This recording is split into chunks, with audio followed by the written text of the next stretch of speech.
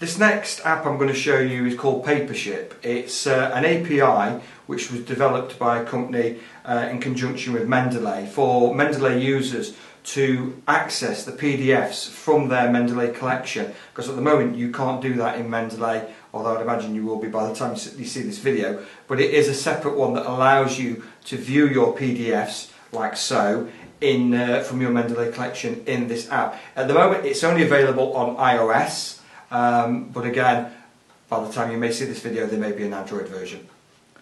So with PaperShip you can mirror the actual collection that you've got in your Mendeley database, and you can see here the various folders that I've got, the various groups that I'm in, which mirror the ones that I have in my Mendeley collection. And where the PDFs are available, you can open them up within PaperShip and read them. You've got very minimal functions in terms of what you can do with the free version.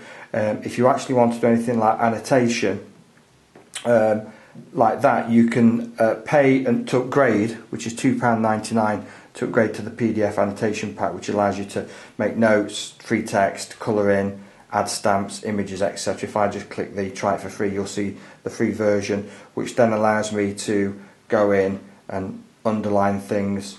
I can yellow highlight, we'll just click save on there. He wants to know the author name. Well, we'll just go on there and I can then highlight things, and I can add images, I can add little text box. So if I click on there, I can then start to type in things like that, little annotations, things that you actually get within Mendeley itself, but this is a completely separate app, and a very useful one for just accessing your PDFs whilst you're on the go on your tablet device.